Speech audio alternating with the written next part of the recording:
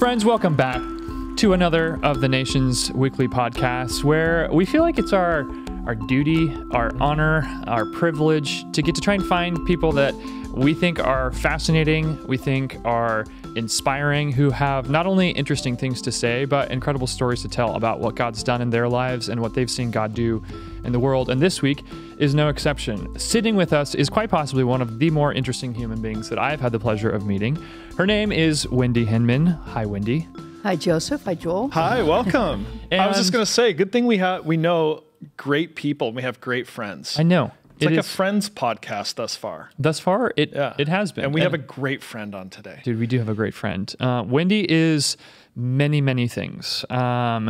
She is, she's also got a very fascinating husband named John, who rides the train every morning up into Compton to go teach at a public school, which is cool. But that's all we're going to say about John because this podcast is about Wendy. That's right. Although I guess it's also about John too, because it's about your guys' life that you shared together. Yes. So Wendy does a lot of things very well. She's a gifted writer. She actually wrote the cover story for Volume 7 of Nations Media with Dr. Brian Fisher. Probably one of the more challenging assignments that I've given anybody. And I think I apologized to her on more than one occasion and thanked her for her tenacity. But she is also probably one of our favorite Bible teachers that we've ever heard, preachers. Runs Carlsbad Magazine. She is a senior writer over at Carlsbad Magazine. And we here in Carlsbad have the best magazine. Everyone has their little city magazines, but I'm telling you, Carlsbad reigns supreme, and we have Wendy to thank. We do. Watch out, world. That's right. She's also an accomplished, everything. She teaches kids and adults around the world how to play and how to discover God through play. And she also climbs every mountain. I feel like Wendy is the one where we'll be on the podcast today and we'll see her Instagram tomorrow and she'll be like in Wyoming. Yep. Yeah. And I'm always like, how do you time? She like time travels. Yeah. Infuriating as an editor to have as a writer. Infuriating because she's like too busy out there living life and having fun adventures to like write us a story, which is fine. Yeah. Which is fine. It's good for me to have that, deer that I'm always chasing. So anyways, we're just so grateful that you are joining us for the podcast to talk about a number of things, but we've got a wild topic. You guys ready to learn about cults? Yeah, buzzword.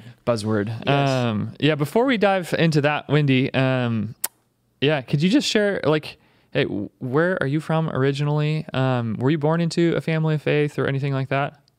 So originally, no. My father was an atheist. My mom was an agnostic. Okay. And there were 5 kids in the family. And I always say that my father was a bad atheist because he took us to Yosemite. Oh. And just seeing Yosemite. Yeah. Because he was also a landscape architect, and he would say that no one could design a garden like nature. And so that, when you go up to 41 and you come out the tunnel and there's Yosemite Valley, it's like, I understand glaciers and volcanoes and, uplift and all that, but it is designed. And it was designed by somebody. And I didn't know what that meant, in my 8-year-old brain. And I didn't know that what I was feeling was worship. But that was kind of the beginning. Wow. So 8 years old, you encounter Yosemite and that sparks or awakens like a spiritual awareness in lots of different ways. Okay. So from there, you're growing up with a bad atheist and in a small surf town on the coast of California, Carlsbad. Yes. And grew up here, but so different than it is right now. How so? If you go to the Carlsbad flower fields, it's this, I forget how many acres it is right now, but it's a patch. Yeah. Imagine those flowers going all the way to the 101. Wow. And all the way to the border of Carlsbad. And then on the other side was Paul Leckie poinsettias. Oh, yeah. And then if you turn north, it was Briggs poinsettias. What schools did you go to in the community here? It wasn't poinsettias. Sorry, it was Bird of Paradise. Very important. Okay. Yeah. So Magnolia, I went to Magnolia. That's where my kids went. Yeah, when it was a brand new school. And then I was a Valley Viking. Yeah. And then then I am a loyal Carlsbad Lancer. Yes, go Lancers. My kids, same trajectory, and Liam now is playing baseball for the Lancers. Oh, pretty special. Nice. Yeah. I just love, I always wanted to be a part of a community that has such a beautiful history where the people are still a part of the community and invested in the community. And Carlsbad seems to have that. And you're like everybody who I meet kind of along the journey, like, my favorite restaurant in town is Lola's, and Lola's is like this mission of Carlsbad. It feeds all the kids, and they've been, they're just, they're spiritual leaders in our community. They're just, it's just awesome. And I know you have a long relationship with everyone there. And so I just, I love your love for the community, and I'm jealous that you have been a part of it for your entire life. It was kind of a challenge right now because, Ophi Escobedo passed away from Lola's, and Francis passed a while ago. Connie's the last one, and she was going to be in Lola's for their 80th anniversary of the business. So I went, and sat and talked to Connie. But then someone else came up to greet her, and Henry Trejo came up to me, and he said, "We are the elders now." Yeah. And there was a sense of duty and obligation with that this generation, that generation is passing, and now we are the elders, and what are we going to do? Yeah. Well, isn't it part of the role of the elders is to help us young pups discern what wisdom is and to avoid the traps and the pitfalls of the world around us?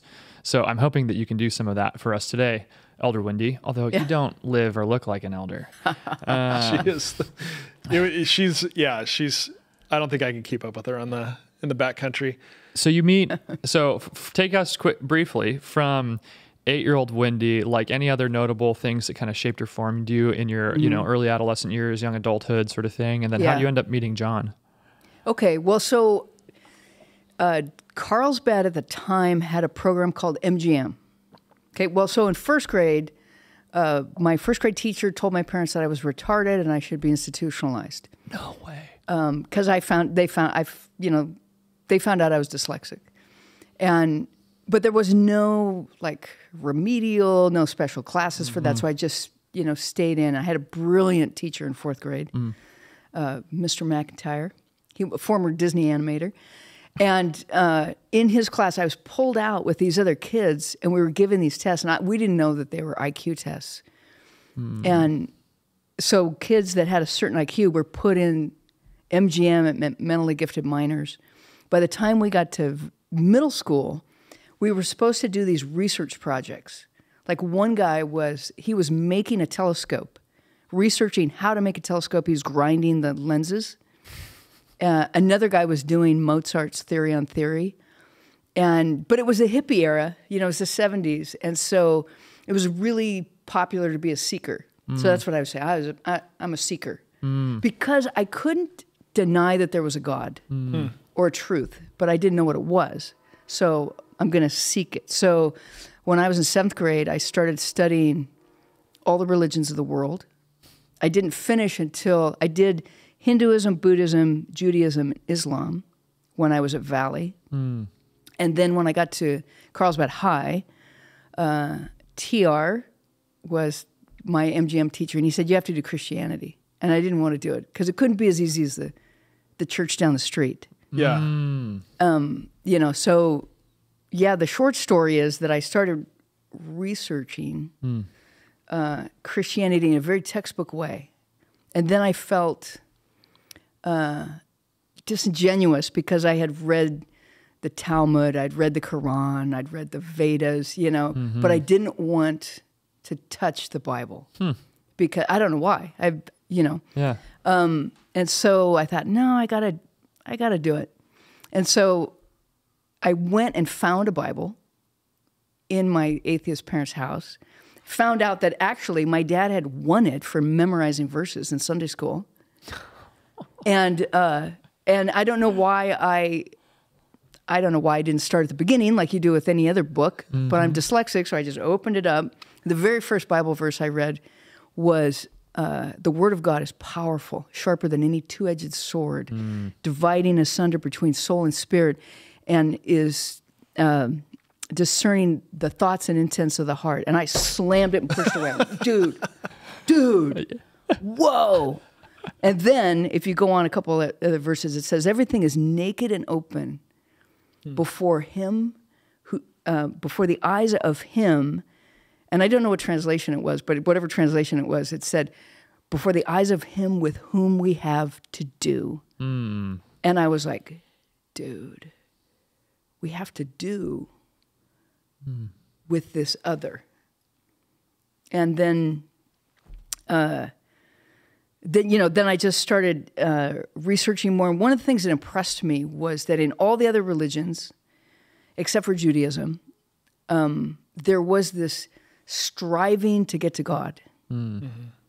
But I was literally in a textbook, it had a picture of the Sistine Chapel, the famous picture where God is reaching towards man and Adam's sort of like, just kind of there. Just lifting up his finger.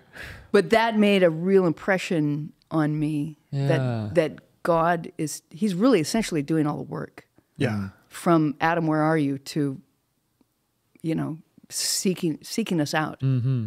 Yeah. It's a common finding, it's like, I know the same for me. I was like, wait, so in every system, the worshipers are climbing this ladder to their God and failing at some point, and it's like sacrificing their way up this ladder. And like the gospel, it's like flipped. Like the God is coming to me, coming down the ladder. Yeah. Like I got that like Jesus was a baby, and I understood the cross and a little bit, but it was reverse. It was reverse of every other like philosophical or, ethical or religious idea of what is right and wrong. It was like, this is so backwards. Yeah. Well, and more than that too, right? Because the gods come down in other religions, like the Greek pantheon of gods, or in some of the Hindu scriptures as well.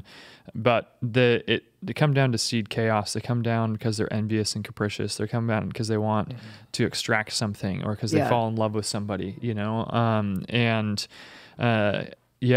God, the God of the Christian narrative, seems to come to lead us towards life, towards healing, and to say like, well, actually draw us into this relationship. Yeah. Okay, so you had the 8-year-old Wendy gets awakened by Yosemite, the natural world. Yeah. The first gospel, as our Catholic friends would say, right? Yeah. And then you the Bible falls open to a searing verse. Yes. That just kind of scorches your mind in lots of ways. But you persist to continue to learn about it, and you see this distinction. So what does that do?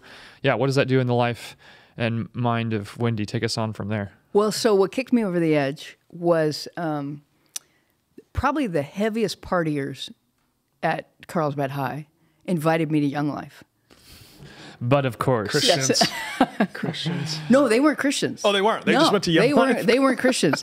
They just went to Young Life because they said it's really fun. Yeah, Young Life knows how to throw a good party, man. That's true. And so, as a freshman in high school, you want to have fun. But when I went, one of the things that impressed me was that it was clean fun. There was no pressure to drink, no pressure to hook up, that kind of stuff. And then I would sort of endure their God talk.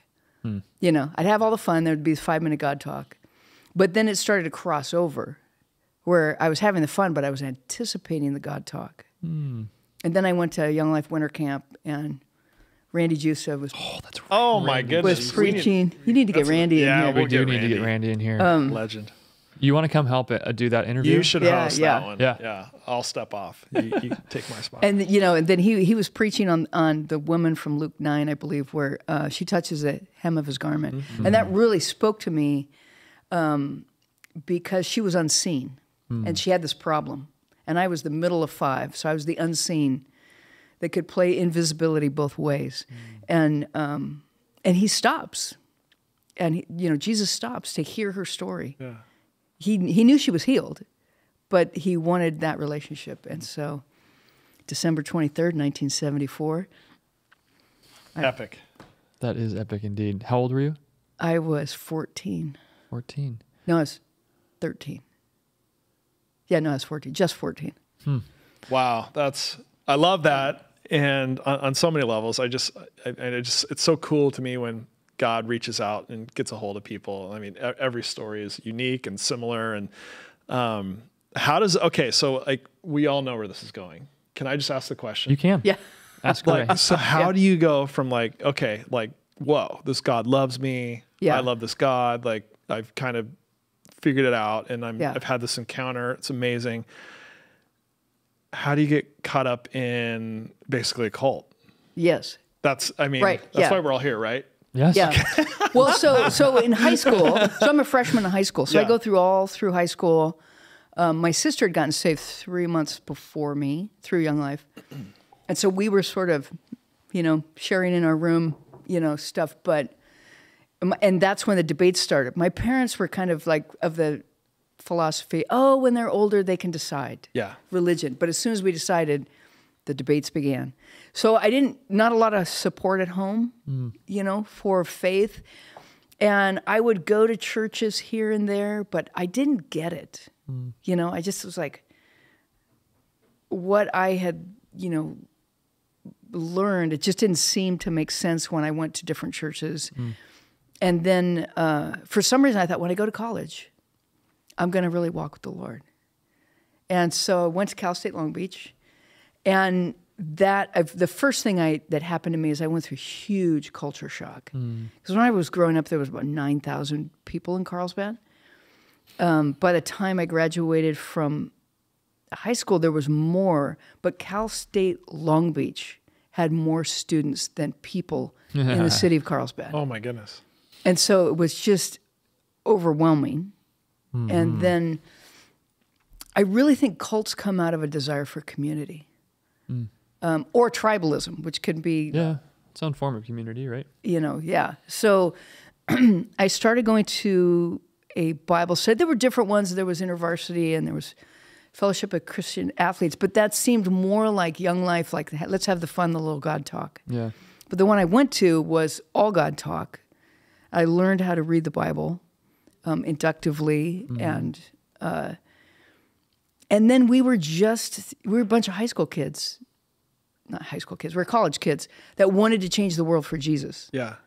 But we became this, tight group of people. And then this older guy came who knew more about the Bible than we did. And so we just believed him. And so if you see the movie Jesus Revolution, this is kind of it's still the Jesus movement. Jesus People movement, but it's kind of the later years. And this guy actually divided some of the houses that came together at Calvary Chapel. Oh, gotcha. Okay. Yeah. So we're in Orange County, and so we were just meeting, having Bible studies, and then this guy Tim Giftakis comes, and he's just that much older than us. And then he takes us on Sunday to Fullerton, where his dad, George Giftakis, is preaching. And we were all pretty young in the faith. I'm trying to think. The only people who grew up in churches in that group grew up in Catholic churches. Okay. But then there was just a lot of people who had gotten saved during the Jesus People movement. So we didn't have that foundation. And so he was preaching, and we were just believing it. So how do you pronounce his name again? Giftakis. Giftakis. Okay, so George Giftakis is the head of what? It's called the Assembly? The Assembly is kind of what it was. What it became? What it became, yes, because we believed that you don't take a name, because as soon as you take a name, you start to separate yourself from the greater body of Christ. But we totally separated ourselves from the greater body of Christ. So can you articulate then, okay, so we got a group of young, kind of new believers who are really fervent and ardent in your faith. You guys are the tribe that is hungry for going deeper and learning more. And then you essentially get recruited by Tim, his son. So he comes and hears about this Bible study of these, zealous young folks who want to change the world for Jesus. And he kind of says, no, hey, come follow me to my dad's church. Yeah. Okay. Well, and some of the Bible study I went to, they were already kind of doing that, but they were. There was another couple that was Tim's age, and they were kind of running the Bible study, but they were just, down to earth. Yeah. Seeking just like we were. Yeah. Much more transparent and honest. Yeah. So nothing sounds off yet. And I know the story continues. Yeah. And I know no one wakes up and goes like, hey, I think I'm going to join a cult today. So how did the frog and water, how did the water start to boil? And when did you notice it was hot? Well, that's the thing. Not till the very end. Yeah. Probably the last 5 years is when we really saw that the total duration water was hot. 25 years. 25 years. Yeah. Okay. And I think that's exactly it. It was this gradual, a very gradual thing. So we wanted to change the world. We wanted to know more about Jesus, and we wanted to change the world for Jesus. So one of the things they got us out was out preaching the gospel. Recruiting is a good word, but we didn't look at it that way. We were just out sharing the gospel. So every Friday night, we were out on the Huntington Beach Pier.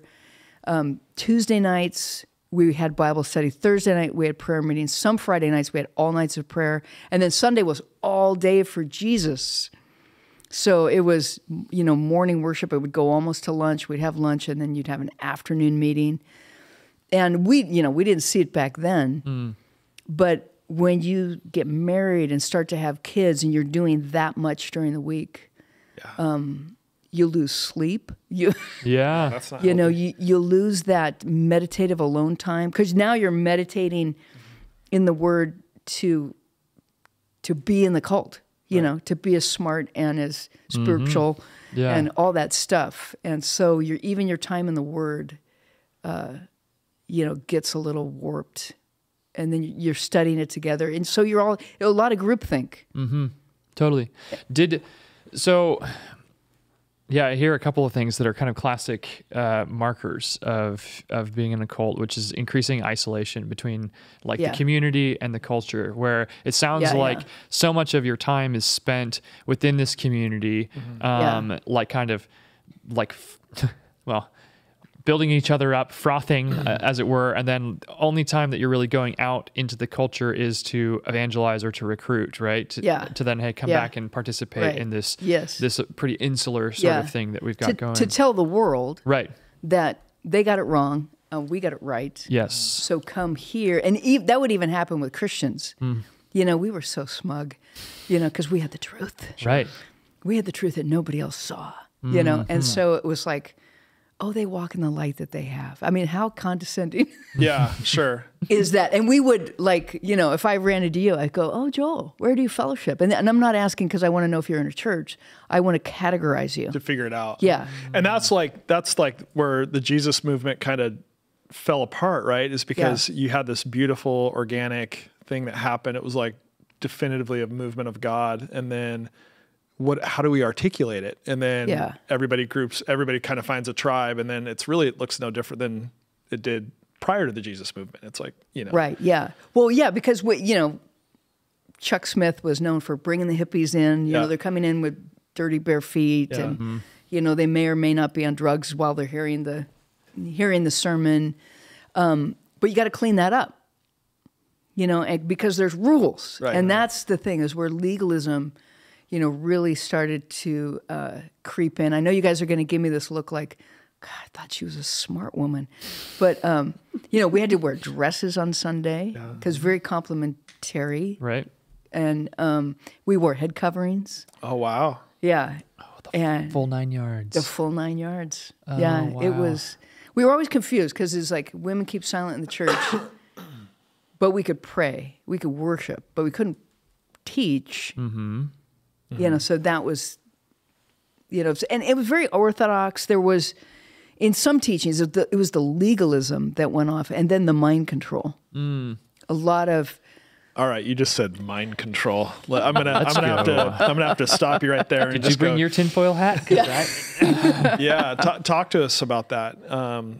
What do you mean by that? Well, it's really subtle. If you look at freshman in college, I didn't know what a sociopath was. I didn't know what a narcissist was. And there was kind of group gaslighting and manipulation. So if yes, we're saved by grace, but there's consequences for sin. And things became increasingly legalistic, not just with, we didn't use instruments at worship. We sang congregationally, and there was this whole Bible teaching about, at the end of the Old Testament, now it's the New Testament, and you don't do that anymore. And I'm trying to think of some of our other crazy things. But we would make things that might be good practice, but it became law. Right. And then that increased more and more. The fact that I have short hair and pierced ears, that's just, So you didn't back then? No, not at all. This is rebellious. Yes. Wendy, This is, And then that was hard for me to grow my hair long because my hair grows out into a big fro. And so, the wrestling with the hair was a huge thing. And just the way, giving, it was all this, formulated groupthink that was coming from this one guy. Right. Who could do no wrong.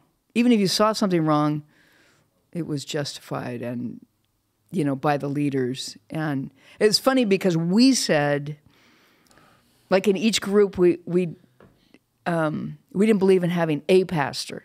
So we had a plurality of leadership. Okay. And I really think that was George's way of someone not getting too much power. So he could maintain the power. Like when it all imploded, there was, we just went, wait a minute, he's like the Pope, they're like the cardinals, they're like the bishops. Yeah, it's like we're doing it the same. Yeah, exactly. And okay, so there's four prime. I did a modicum of research ahead of time, and so I've already heard some of the four main characteristics of a cult are authoritarian control. So cultism hinges on encouraging maximum obedience and kind of around an individual charismatic leader. So that's George in this capacity. Yeah, and the isolation, like you couldn't miss a Sunday. What would happen if you did? It was really looked down on, and you had to check with the leading brothers if you're going to be gone. Oh, wow. Because that's extremist beliefs is number two. Cult members hold to very dogmatic and rigid beliefs. They're unable to question these belief systems without punishment from the leadership or other group members. Right. Yeah. So you kind of start seeing. Did you notice that where like a little bit of the Big Brother or you're narking or reporting on other people? Oh, absolutely. Yeah. Yeah. Okay. And then isolation from society. As soon as new members from families families of origin. Oh, really? Yeah, because they would emphasize the Bible verses like where Jesus says, "Unless you leave your mother and your father and come after me." Yeah. And and equates it to hate, and they just would formulate it. When Jesus says, what's the one where foxes have foxes have holes and something have dens, but Son of Man has nowhere to lay his head. Yeah, and then the next one is let me go say goodbye. That was it. Let me go say goodbye to my family. Oh no, leave your. They would let just the dead bury the dead. Let the dead bury the dead. Yeah. They would just make those really big. So anytime you're really with family, there was pressure to. It wasn't really, I'm getting together with my family to celebrate someone's birthday. I'm going to a family birthday party to share the gospel. It's a mission. Yes, so it's a mission, and so your family became. Which leads in a lot of ways to over spiritualizing things, right? Like, if there's something I want to do, I have to bend over backwards to find some spiritual justification for doing this. When you can't just go hang out with your family and celebrate a birthday. I remember when John and I first got married, we went on a 10-day honeymoon, which was frowned upon, because after about 7 days, your brain starts to change, and so if you're locked in this way of thinking. And it really happened, There was a reason they were afraid for that, because we started questioning things. But then we came back, and then before we knew it, we were trapped in the culture again. Drank the Kool-Aid again. Yeah. So isolation. So authoritarian control, extremist beliefs, isolation from society, and then veneration of a single individual. Sounds like we've ticked all the boxes. We've ticked all the boxes. And congratulations. We can confirm after some investigation that, Wendy, you did participate in what became a cult. Mm-hmm. So what's interesting to me is, when I hear the word cult, and I don't want to, I'm not diminishing this at all, because and I think this is my question. Like if the Netflix documentary Wild Wild Country, have you seen that? It's about the Rajneesh up in Oregon. Oh, yeah. And it's cool. Like I have seen it. It's a young life. It's a young life camp now that I actually spoke at. Wow. And I Wild Horse Canyon. Wild Horse Canyon. And I like one of my talks to all these high school kids. I'm like, this used to be a sex cult. They're like, what? Yeah. I'm like, yes, they didn't. Go watch the Netflix documentary with your parents. Sign off. But,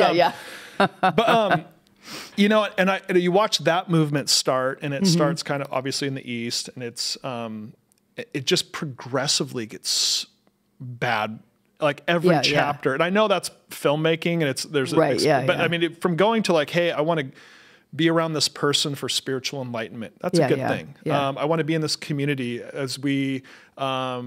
What's yours is mine, and what's mine is yours. That's a great thing. There's been healthy community, healthy spirituality, mentorship, discipleship. Right, you can label all these things as normal. Yeah. But when they start like poisoning the town's water, where they're trying to get like I mean, and trying to actually and it becomes like an actual sex cult, and like all the crazy things these cults are known for. I guess what.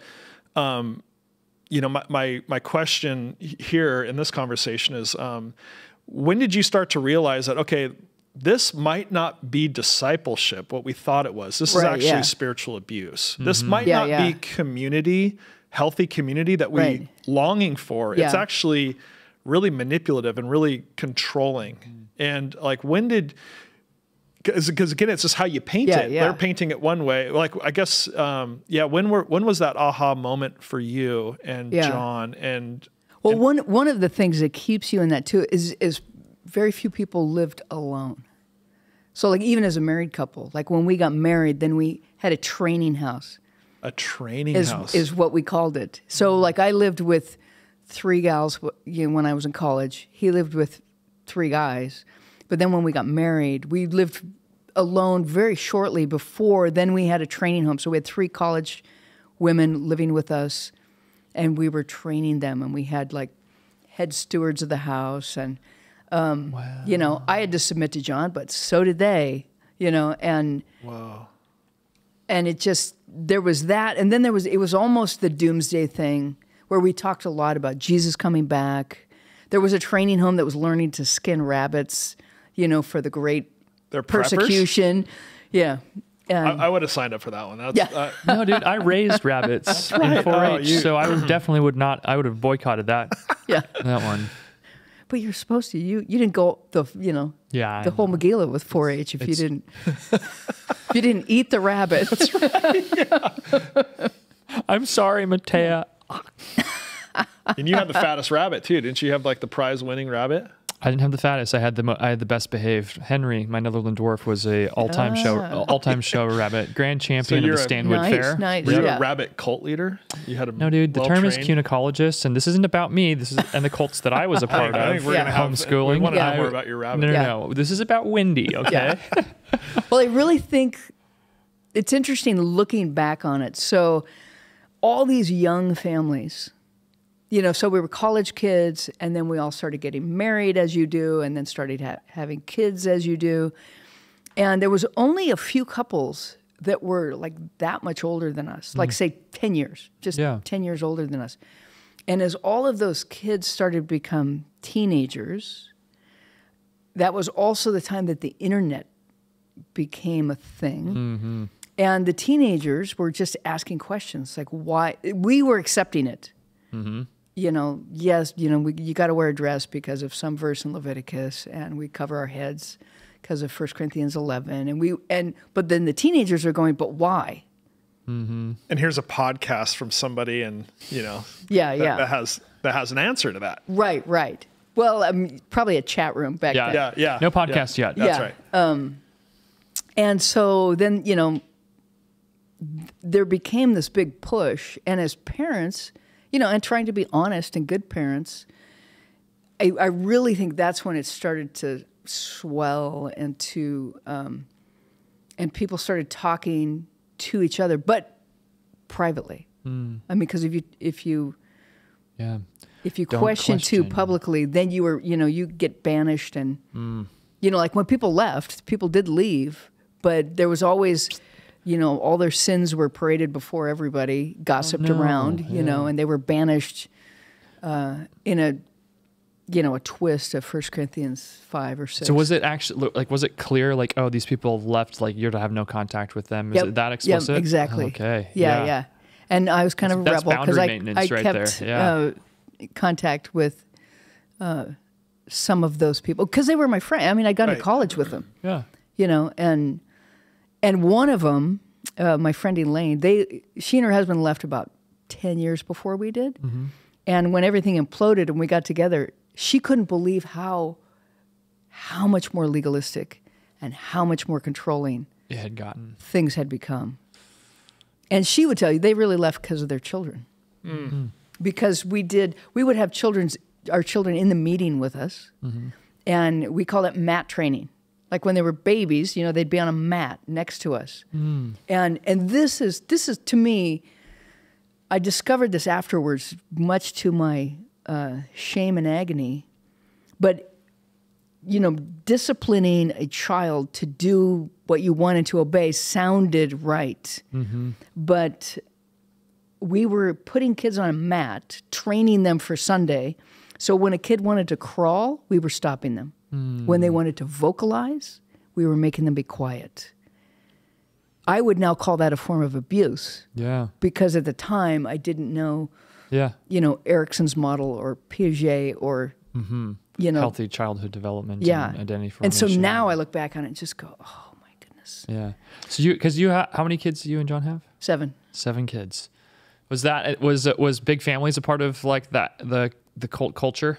It actually was not when John and I and this other couple started having kids. We really felt like that was just a response to the Lord. Like in college, you'd hear everybody get like, I'm praying for the will of God for where I live, and I'm praying for the will of God for what I'm going to do for a living. And then when they got married, I'm praying for a spouse who's the will of God for me to go through life with. But then as soon as they got married, I'm going to have 2 kids. And so we just left that to God. Right. And it was a little controversial, but then by the end, almost everybody was having tons of kids. How did your kids navigate that? Like as you became, or as you got to the season where you were departing from this movement, was there fallout with your kids? Oh, huge. I mean, my kids, I think all of my kids should be in therapy till the end of their days because of what they endured. Like Anna, our oldest, was a very compliant baby. Mm-hmm. And so she really got the brunt of that, stay on the mat quiet training. Down. Yeah. And then, just a lot of, I'm trying to think of all of it, but the control. Like one of the things that we were panicked, when these high schoolers were starting to ask questions. So we would have this thing in the summer called the Teen Team, where we'd put all the high schoolers together from all over the country. They'd all come out from the Midwest, and they would sit under his teaching in summer school, and then they would go evangelize, on the beaches and stuff in modest bathing suits.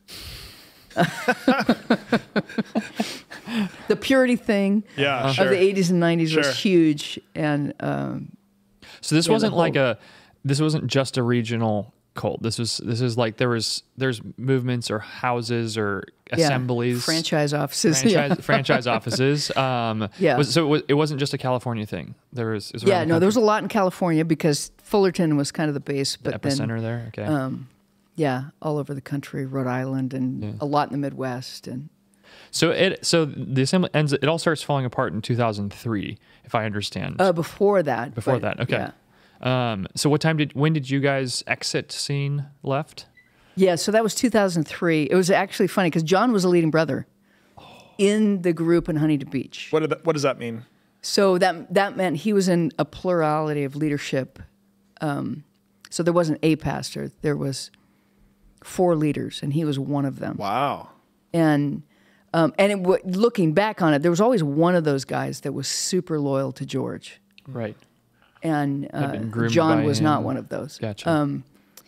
But probably about 5 years before the implosion, we really started to question, along with our teenagers, because that's it. One of the biggest things I think that damaged our children psychologically is they saw John and I making decisions for them that they knew John and I did not hold as a conviction. Oh. Because of the group. Yeah. And so, there's a lot of feeling of we're not first. They're making a choice for us because of this, and and they could sniff out that it wasn't your genuine belief or conviction, and so they're watching a form of obedience and hypocrisy. Yeah, which really challenged us, and we started talking about it. My close friends behind closed doors, we would talk about what's going on. And George would preach that some churches, have Ichabod written over them. The glory has departed. And we started talking about that. Has the glory departed? And is there revival? Because we got this strange sense of, we would go to the Tuesday night Bible study, and it felt like the fellowship was broken. I mean, we're there with the same Bible, doing the same things, but it wasn't what it used to be. But then when I would take my kids to public school and would run into Christians, I could have real fellowship with them. And so it was kind of this curious thing. And then when you say the fellowship was broken, so there just wasn't any vitality anymore. Yeah. There was no sense of like a powerful animating spirit that encouraged, sustained, inspired you. Yeah. Yes, because right when I got saved, I didn't know all about the Holy Spirit, but I knew, I could go to a party, no problem. But after I got saved, I started questioning things that were happening at parties. Or more like somebody was questioning me. Should you be here? Is that cool? And so here's the thing. I could see God talking to me the whole time, but I could also see when I wasn't following the Spirit. So when John and I left for 2 years, this was our habit. We would go to bed at night and we would start laughing. Can you believe we ever believed? And then in the morning, we would get up and have our time with the Lord and have to repent. The Holy Spirit would bring back specific situations where we weren't following Him. So I could really say the Lord was always faithful, but part of being deceived is self-deception. That comes from pride because you want to rise in the hierarchy of this thing. Sure. You might join it for community, but then then you want to rise. And you want affirmation, you want praise, you want opportunity, you want influence. So there was a few couples, some of those older couples that had the teenagers that were a little older than us, they left. And then they started chat rooms and then websites. They had a website where people were talking about it. And we didn't have television. You weren't supposed to have television in your home. It's part of the isolationists right there. But when computers started going into every home, then, you needed it for work. This was just part of the thing. And so you could sneak on and watch, read these websites and go, oh, yeah. And so we all started talking about that. And then the one couple, Steve and Margaret Irons, they were George's right-hand couple. And they were the ones that left. And then they were the ones that started. Margaret started the website. Oh, wow. And, and just exposing, the truths. But then they started also digging into George's past. And George always said he had to leave the Plymouth Brethren because, and he created this narrative. Mm-hmm. He was thrown out of the Plymouth Brethren because he was having affairs with women. Which is ultimately part of what led to the downfall of the assembly as well. It became, we figured out that really he was having an affair with just about every other secretary. Oh, jeez. And that his wife, like when she would find out about it, she would silence the women by saying, "You could bring down a worldwide ministry." Yeah, of course. That's like the common narrative in that. Yeah. Yes. Like Ravi Zacharias, same thing. Like, jeez. Mm-hmm. And so that was found out. But then also, there was a gal who Betty had a lot of. That's George's wife. Had a lot of health issues that we don't know. I mean, because she would never come to meetings because she had these health issues. And there was a gal who kind of helped take care of her. And she started becoming real convicted by the way George and Betty were spending money. Because she lived very sparsely and simply. And all of a sudden, she just left. She was a real good friend of ours, but she came from the East Coast and she just went back and then, so the money and the control and the affairs, and then George and Betty had two sons, Tim and David. David was the older son, and David was seriously abusing his wife and one of his daughters. One of his daughters lost hearing in one ear because of the amount of abuse. Oh my goodness. That she was getting, and then his wife was being abused. And if you go on the website, you see all these stories of people saw her being abused, and they would say things, and they were told it was being taken care of, but also she was being blamed for the abuse. If you would just submit, if you would do what David wanted. And that's also pretty classic. Yeah. Oh, sex, money, power. Yeah, indeed. Downfall every time. Nothing new under the sun. So true. It's heartbreaking to hear the story, just as it's heartbreaking to this last couple of years, particularly in the evangelical church in the West, it's just felt like one story after another of this same exact pattern playing out, which one of the reasons why I want us to have this conversation is because we're seeing the pattern replayed, right? And so the temptations for ending up in places like this remain the same in each generation. And so in some ways, I'm hoping that we can all learn from your experience to how to orient ourselves in a world where meaning is confusing, or where people use and abuse the name of God, or use and abuse Scripture to seemingly healthy or good ends that ultimately end up getting twisted. As you said earlier, Joel, I appreciated the sort of humanity that you're granting everybody by saying nobody wakes up and thinks that they're going to join a cult. And I think certain true sociopaths do maybe just say I'm going to start a cult, because I just want power, control, sex, money, power, whatever. But most oftentimes it's this weird, strange, twisted tale of good intentions and one bad decision after another. So I appreciate what you're sharing, because it's a helpful warning. I think it's good wisdom that we can all be paying attention to as we look at our current culture, the different communities of faith or practice that we're all involved in, to say, well, hey, am I seeing any of these characteristics that we've described at work? And if so, there's lots of resources out there to help navigate that. And if you've been a part of one of those communities, there's lots of, I know our church has, which is actually where I want to go next. Our church has, a free drop-in counseling center, because there's just so much trauma and abuse and heartbreak that's in the world. And unfortunately, a lot of that lays at the feet of religious communities. But I'm curious for you. So we've heard now how some of your guys' experience in that, and we've kind of got to see and hear a little bit of what that looks like, life of 25 years in a cult. And then we started to just name some of how the wheels begin to fall off, how the cracks begin to show, and which ultimately lead to you guys leaving. And you even started to share some of how after you guys had left and you're kind of scoffing at your past selves, how could we ever believe? You recognize, God was still there and present during that time, actually kind of always speaking to us and convicting us in different ways.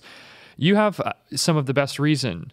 Anybody who's experienced abusive spiritual communities or abusive spiritual leaders has the best reason to doubt God, his goodness, and to say, hey, I don't want to have anything to do with you, God, and I definitely don't want to have anything to do with spiritual communities anymore. Yeah. But that is not your story. I met you in a church. Yes. You're a very involved leader in our church. You and John serve, and what's funny about that is 1 week we were in Huntington Beach and the Leading Brothers were disbanding the assembly in Huntington Beach. And the very next week, the very next Sunday, we were at North Coast Calvary Chapel. No way. So it was just like you didn't have a decompression season, or anything? We had a decompression season, but at North Coast. So it's interesting. The brothers got together and the whole church came together. We're having a special meeting. No head coverings so the women could talk. Ooh. Watch out. Dangerous. Yeah. And in Huntington Beach, one of George's granddaughters and her husband were there. And so there were letters that were read, and it was all brought out that George was being excommunicated from his own cult. But the Leading Brothers in Huntington Beach wanted to disband, and they just said, get into healthy churches. And one guy said, I don't think we should be together. I don't think it's healthy. We really do have to find that healing journey on our own. And John and I really felt like the Lord was speaking to us to, I was reading a verse that said, go home now, as you have believed, so be it done unto you. And so we, just because of different circumstances, we started praying about that Sunday afternoon, because the Lord was speaking to me, the Lord was speaking to John, and then we'd been renting a house in Fountain Valley for 13 years. But the Vietnamese couple that were our landlords told us when we signed the lease that they were saving the house for when they finally got their family out of Vietnam. And so Sunday, the church is disbanding. Monday, Nam calls us, and he goes, Wendy, I'm so sorry. He goes, but we're going to have to take back the house. And I'm going, Nam, you got your family out. That's what that means, right? And so that's what it meant. I go, no problem. We'll be gone. In the meantime, my father had died, and my mom was saying, hey, does anybody want this? She didn't need a 4-bedroom house in Carlsbad. And so we just left. Wow. But John felt like we should not get in the habit of forsaking the assembling of ourselves together. Hebrews 10:25. So there was a San Diego branch office of the cult, and we talked to one of the guys there because they had disbanded a week or two before us. And he goes, yeah, I went to this church that wasn't too bad, was his thing. And he said, North Coast. If you look, we literally looked in a phone book because that's what he said. We opened the phone book and there's a ton of North Coasts all over. And John goes, do you remember what he said? I go, I don't know. And he goes, that one's in Carlsbad. Let's go there. And so we showed up at North Coast Calvary. The girls and I were all in flower print dresses with lace collars. The guys were all in shirts and ties. And we felt like we were really going on into enemy territory. Like, is this right? Wow. And so what year is this? Is February 2003. Okay. So Mark Foreman was the... So Mark Foreman, he wasn't preaching that day, but... Do you remember who was? There was a lot of funny stories. So Debbie walked up to us. She was the children's ministry leader at the time. She saw all these kids. When she saw, she goes, oh, here's a homeschool family. And so she goes, the first thing she said to us was, are you lost? Oh, no. And John and I looked at each other like, oh, honey, you don't even know how lost we are. Because we were really just spiritually beat up and dazed and confused. And so she goes, like, and she starts telling us where the kids will go, to different, and we're like, no, we're keeping the kids with us. Yeah, they're mat trained. Yeah, they're mat trained. Yeah, so we went in and we just sitting there, with them like Russian nesting dolls, right down the line. And what was funny was Debbie has never done this before or since, but she was on announcements with Jim, and she said, if you're new here, and she's supposed to do the card thing. Yeah. Well, she doesn't do that. She goes, there is a new family here. Hinman, stand up. We just wanted to. She's like, from one cult to another. Yeah. We just wanted to melt into the carpeting, but she had to stand up. But the funny thing was, then Jim takes over and he goes, we're going to have a time of tithes and offerings. And so Jeremy, our third grade son, looks around and he goes, nobody's wearing ties. They're really serious about this tithes and offering things. He was the first boy, so he pulls his clip-on tie off, throws it in the offering bag. Dude, that's amazing. That's such I a look at great John story. and he's just like, It's great. let it pass. Yeah. They're probably wondering why there's this clip-on tie with the offerings. Jeremy's like, finally, this church rules. Get this thing off me. But then, so Jeff Ranke was actually preaching. Oh, no way. Cool. From Philippians. He was preaching on money because that's what it says, Yeah. And our kids were just, hitting each other, going, that's right, it's right there. Yeah. They had the Bibles open. They were taking notes. Amazing. Oh my gosh. What did that next season with your family look like? Because I can only imagine, like Yeah. your kids are along for their journey. So it's like, oh, they Right. didn't know, everybody's sat in a boring church service before. So it doesn't matter if it's a cult or if it's North Coast Calvary Chapel or if it's whatever. But what was that like for you guys in this discovery of just newness of life and of spirituality and freedom and a new congregation? And I'm thinking like through the eyes of your kids. Oh, yeah, yeah. Well, you should have any of our kids. The older ones, the older the better. My oldest daughter actually wants to do a podcast. Really? Of this is what mom was doing. This is what we were doing. Because they just really got messed around. I mean, it was bad in the cult, super strict, purity rings, Sure. all that stuff. And then we come to North Coast, and this was really on John and I, not on North Coast. The opposite happened. I mean, we just felt like as parents, we didn't know what to do. And we had these kids that were, probably not rebelling any different than any other teenager. Yeah. But we just kind of loosened the reins, which I think ultimately scared them to death, because now they had a little secret cabal of Hinman kids, where they would talk about things, but they wouldn't let mom and dad know. Classic kids. Yeah. Actually one of our kids would tell us that she was going to, youth group, and she'd be smoking dope behind Ralph's shopping center with some of the other kids from church. Classic, Christian kids. Yeah. From neckties and lace collars to smoking dope behind the grocery store. Yeah, it was really that kind of whiplash. Yeah. For our kids. Yeah. Well, I don't blame them. I probably would have done the same in a lot of different ways. In fact, I did do the same in my own way. But that's a story for another podcast. Yeah. Okay, so I guess, a few more questions for you, our friend Wendy. Ooh,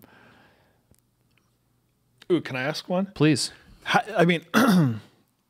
did you become a Bible teacher through all this? You went from an environment where female Bible teaching, no way. Right. Yeah. And I've always known you. You're Wendy Hinman. You're like, you're the Bible teacher. Like, tell me how that came to be. Well, I think the Lord was really, it was really good. Like, we started Debbie because she was the first person we met, and we had all these kids. Then the next Sunday we did put, we weren't in dresses and ties. And we did put the kids in children's ministry and stuff. And I had 7 kids. She needed volunteers. So we started volunteering in children's ministry, and then she needed a 5th, 6th coordinator. So she goes, what do you think? Because she saw, that I could handle kids and that kind of stuff. And I really think it was the Lord putting me with children and taking me back to the basics. And teaching children is the hardest. It's absolutely the hardest. If you can teach children, You could teach anybody. Because to take those abstract thoughts and ideas and, bring them down to something chewable. And so that's what, what happened. But when, it's funny because when she was trying to hire me, I was going, we were in a cult like 3 months ago, and, if you know Debbie, it's like, what? I don't care, do this, And then, so one time she told me, she goes, Mark Foreman wants to meet you. And the first thing I said to her was, what did I do wrong? What did we do? Did we do something wrong? Because, and then she's looking at me like what do you mean?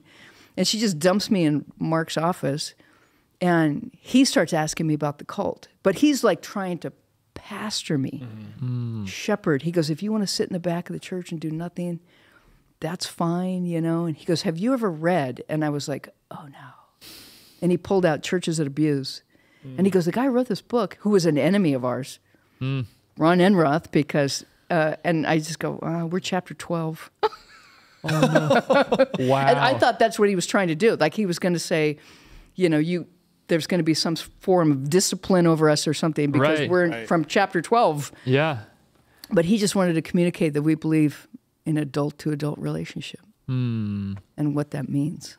And that it was okay for you guys to take time and space to heal. And yeah. It's awesome. You didn't have to perform. You didn't have to do anything. And that, it makes so much sense. You're coming from a context where authoritarian control, like fear and control, right? Are you towing the party line? Yeah. Mm-hmm.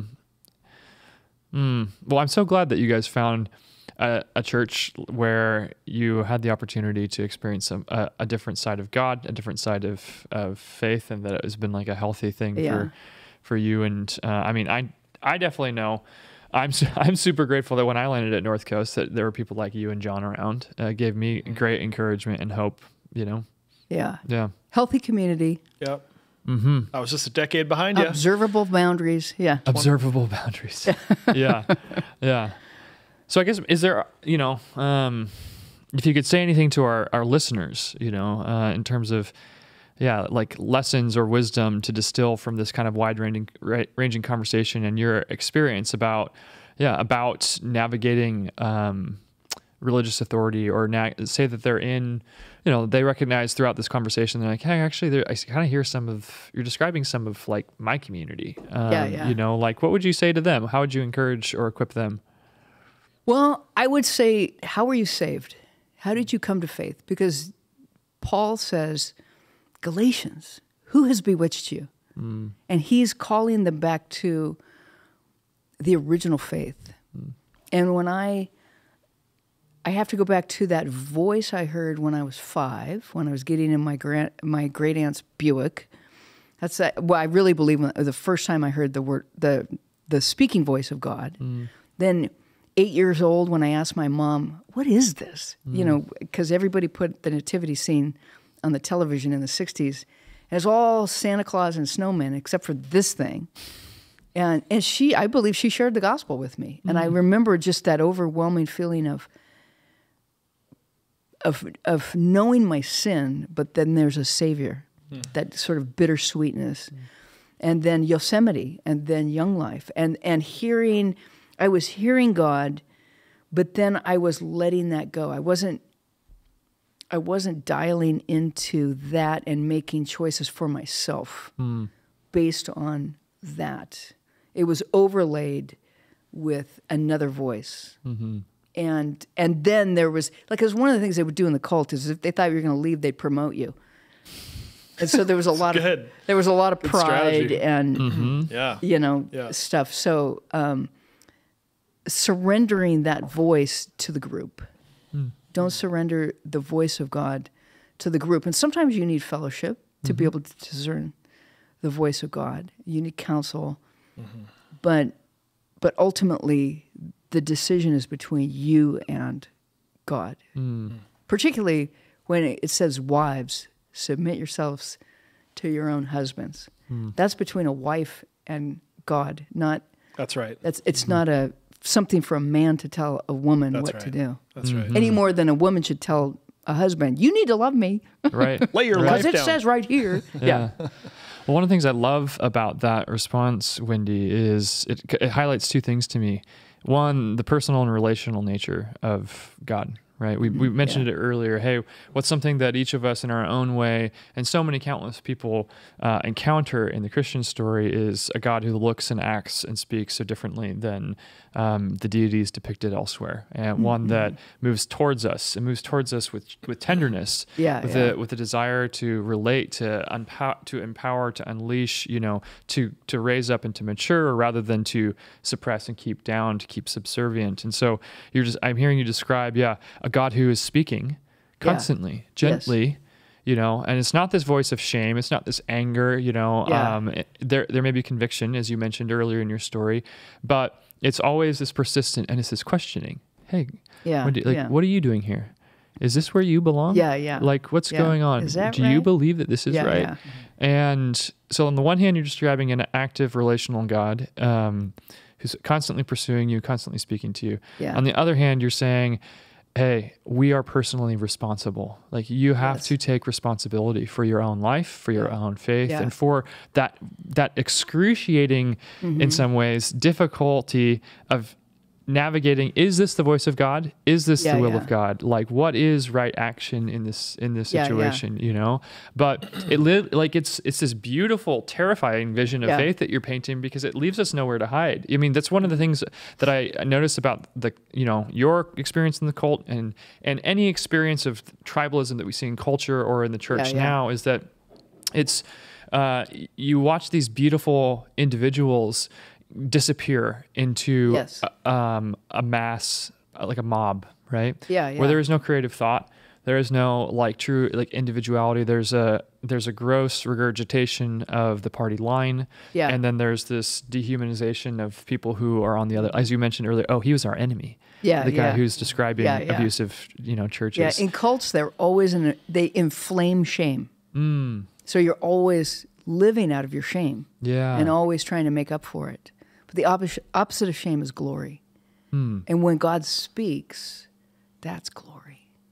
When you see more of God, that is glory, and that's how you. That's one of the ways. I've never heard that before. The opposite of shame is glory. Wow, I'm gonna have to think about that one for a minute. That's beautiful. I think that's going to be our little social media, like Wendy Hinman. That'll be what plays, the little 15-second clip. That's what the opposite of. That's so poetic and beautiful, and Indeed. Thank you for sharing that. I get it from the Word of God. So. I can't copyright that. It's true, but you can make it your own, and you have, and we're grateful for that. Yeah. It's so interesting, Wendy's. So often, I love talking with you because you're always overflowing with beautiful stories of fascinating people that you've met in books or in real life, your travels around the world. And you're also constantly overflowing with the words of God, but not in this really organic way, this way that always invites curiosity, that encourages faith and life, or affirms, me and others. Where so often, in my experience in churches, I'll meet people who are constantly spouting scripture, and it feels so brittle. It feels so shallow. It feels so instrumental. It doesn't feel like, it doesn't lead me to glory. It's always, I'm like, you are, I don't know, you're bastardizing it in some sad way. So thanks for not being that sort of person. Because it's very black and white. That was the thing. In the cult, everything was very black and white. And when religion takes the incomprehensibility and the mystery out of God and, makes him, you can do it with a cult, you can do it with Christian nationalism. That's what they're doing. They're making everything very black and white and prescribed. And people are surrendering the ways of Jesus to a political groupthink. And it's the same thing. Where when it says, I think it's in Proverbs, where it says it's the glory of God to conceal a matter.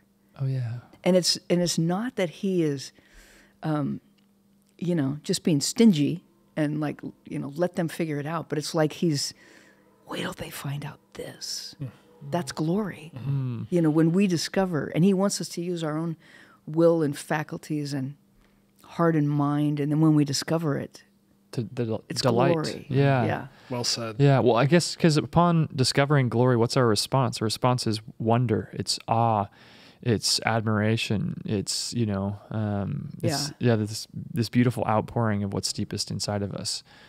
Yeah. And I think, as you're mentioning, like Christian nationalism, the black and whiteness, so much of the false religions promise, hey, hand me a reason, hand me, you know, your fidelity, and I will give you safety.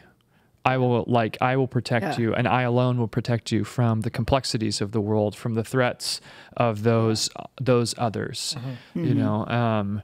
And God doesn't seem to be saying that so often. As I know him and as I see him in Scripture, instead he's saying, like, well, hey, I will give you myself. Unto death. I will give you my enlivening spirit. I will strengthen and empower you to move with purpose and force out into the complexity.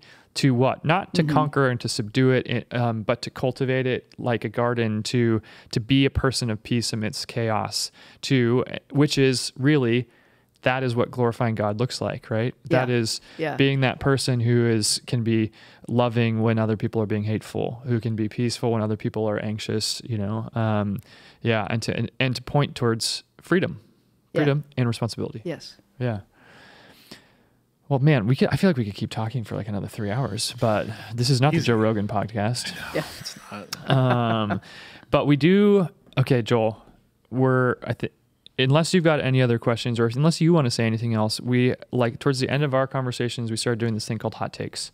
Yeah, I've got one more before we go hot takes. Okay, one more. What would you say to someone who might stumble upon this conversation, who might say, whoa, I'm checking those boxes. Like what's your invitation to people who are either caught up in quote unquote a cult or even just in a group think tribal scenario where you're just going, man, this isn't healthy. And the thing that I always kind of am curious about is like, do I stay and reform this? Do I rebel and fight against it? Or do I quietly exit? Like, and that came up in our thinking, all three of those things. Yeah. So I think, I guess, that's my question. What would be your invitation to someone who's maybe trapped in a similar situation? And they recognize that they're trapped? Yeah. They're becoming aware of their situation. And they're wondering, is this, I would say go talk to a pastor at another church. Because that's one of the things that we really found when we disbanded. Some of the groups stayed together. I would say 85% of the people in the United States left, either left the faith or left for other churches, and grew in health. But probably 15% stayed together, justified George and what happened, and they became darker, more abusive, more entangling. And one of the brothers from one of those churches asked me to write something because he was trying to justify the whole thing. And he said, we're being attacked by these people. And I said, put yourself under accountability. Put yourself under accountability of 3 pastors in the town where you're at. Just go find them and get under, because we've been deceived. Right. And so if we're ever questioning something that looks so black and white, we need to go read something we disagree with. Yeah. We need to talk to people we disagree with. Sure. And then it becomes clear. Yeah. Much more clear. If you believe, my experience with truth is that truth is real. It exists.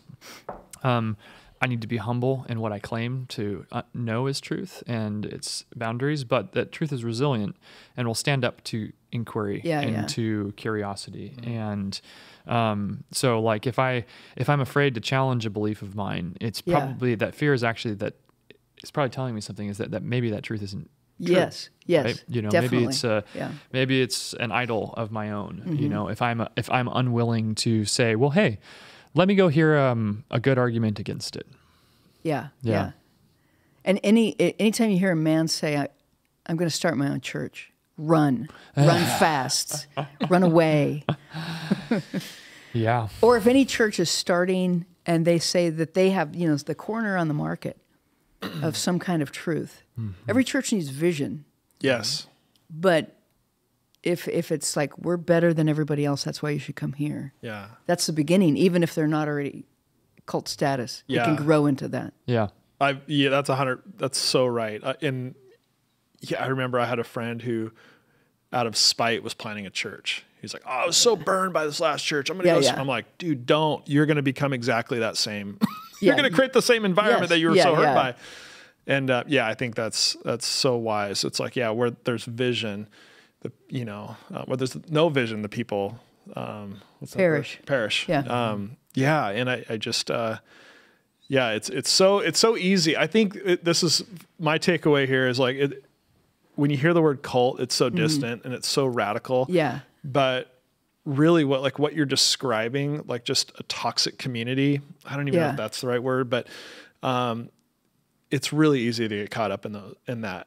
It's really it's a lot more accessible and invitational than one might think. And and I think a lot of the political spiritual climates today are leading people into those realities, and it's really dangerous, and especially given really the amount tragic. of time we spend, and the younger generation, mine included, spends online as well. It's even easier when you're not in flesh and blood relationship. When you can push back or you can be curious when it's all out in the ether.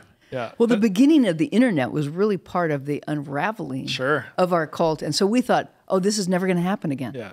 Right. And now you have these echo chambers that make it even worse. Oh, yeah. That was the great initial hope of the internet, right? Like, well, hey, democratization of information is, we're going to break down these silos and it's going to liberate people. And now it's like this is why we can't have nice things, people.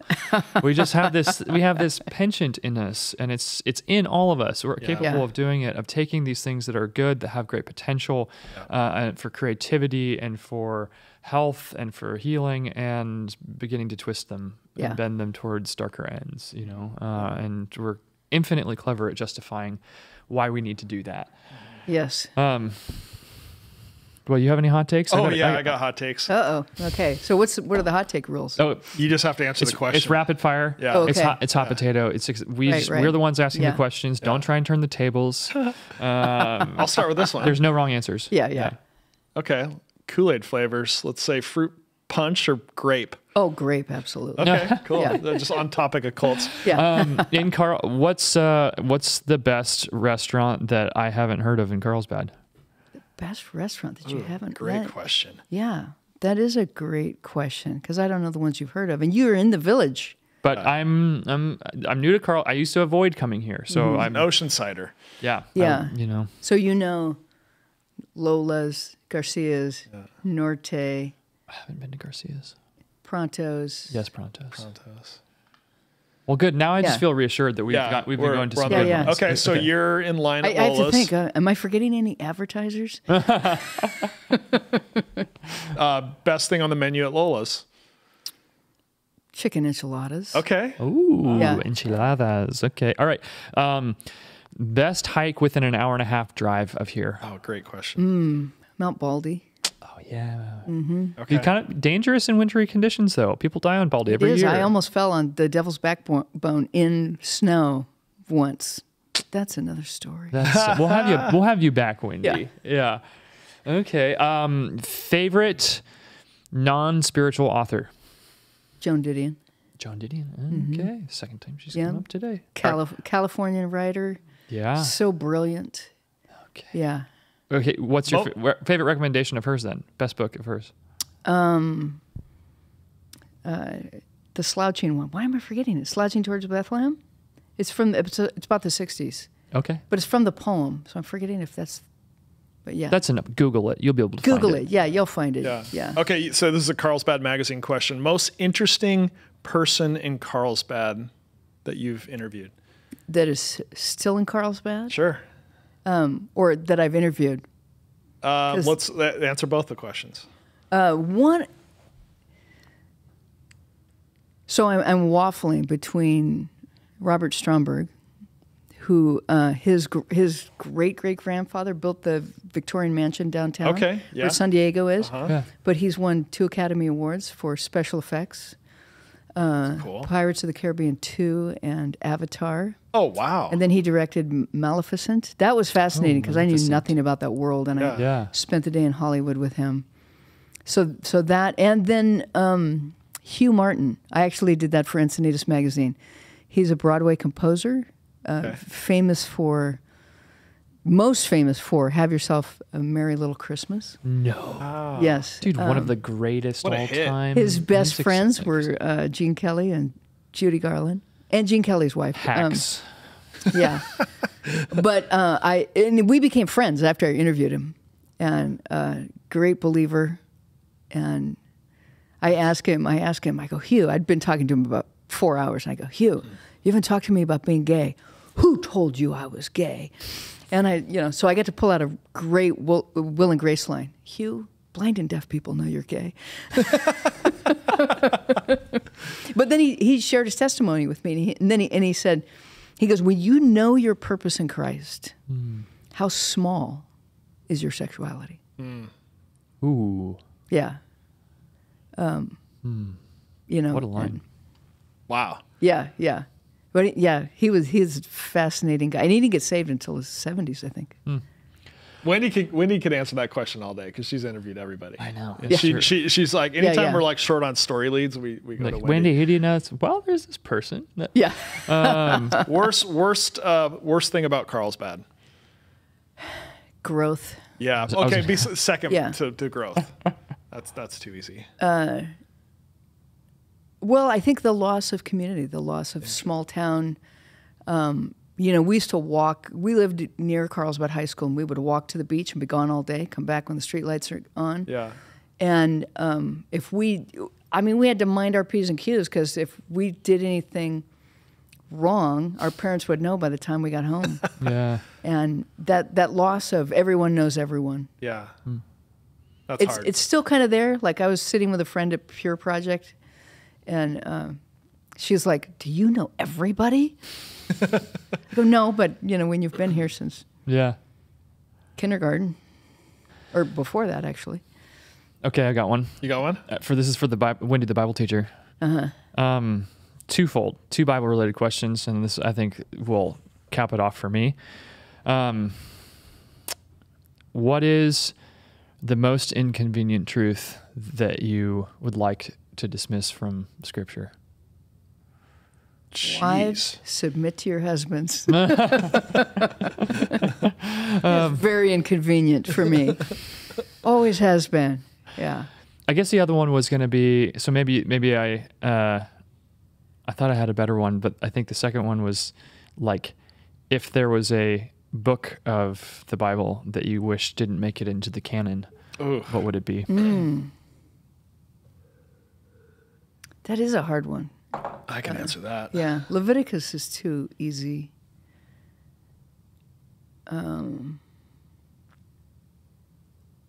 It's more parts than whole books. Okay. Yeah. Book of Ruth, man. I knew you were going to say Ruth. He's so what do you got against Ruth? That's a topic for another podcast. And also, I have to teach. That's where I was last week. Yeah. Also, pray for all of his Old Testament students who've been taught Ruth wrongly. I'm kidding. Yeah. No, I teach it well. I know you do. I just think Rahab should have the book. Oh. I think all the wonderful things about Ruth are better demonstrated through Rahab. Huh. Okay. God's faithfulness. Yeah. Or the lineage to Christ, and there's so many questions about Ruth or about Rahab that I have. I'm like, she's the hero. Yeah. Ruth's great. I don't know. The story's weird.